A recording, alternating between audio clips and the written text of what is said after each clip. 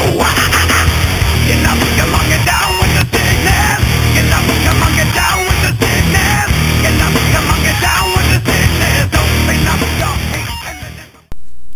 Welcome to Africa. In this presentation, you'll be learning about a few of the major diseases in Africa, such as AIDS, malaria, and so on. Now, because disease is such a large topic, our group has split it up into separate diseases, not regions. Now it's time to begin with malaria. In Africa, malaria kills a vast majority of its total population. 20% of that is children under 5 years of age. The worst place to catch the infection is south of the Sahara, which is home to one of the most efficient and deadly species of mosquitoes.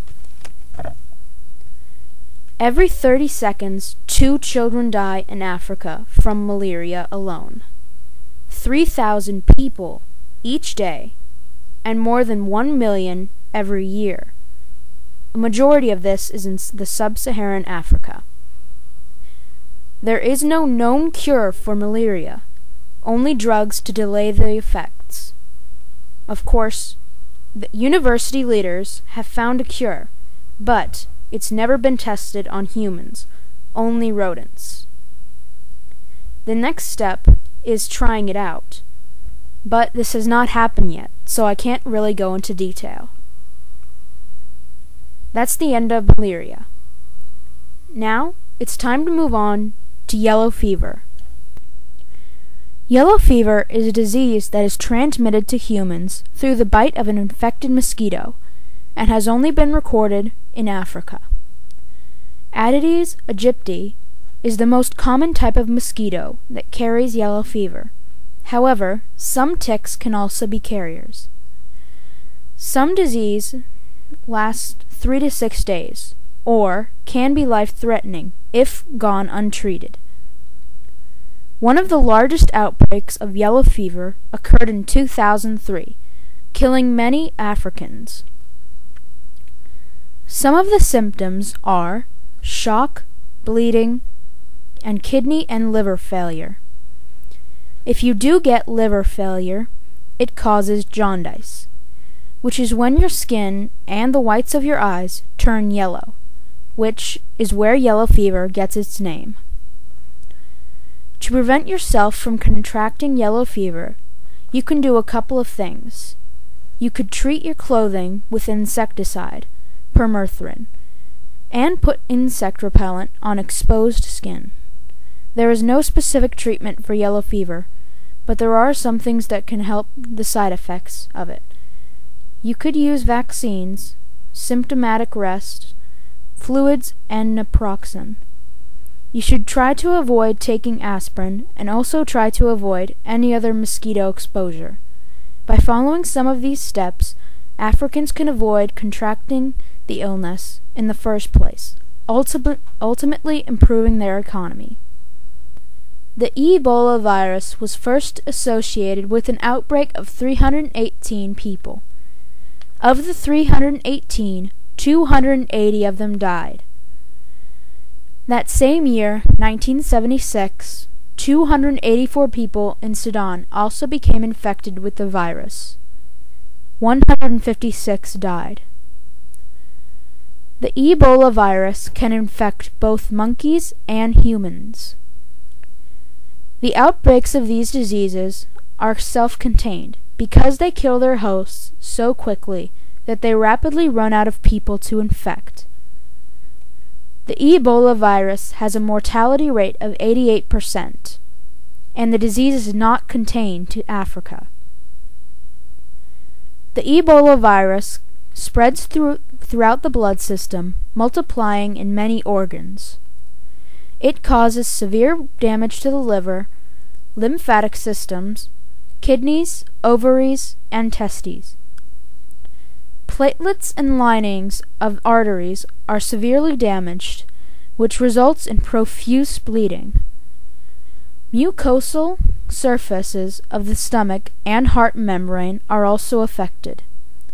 Internal bleeding results in shock and acute respiratory distress, leading to death.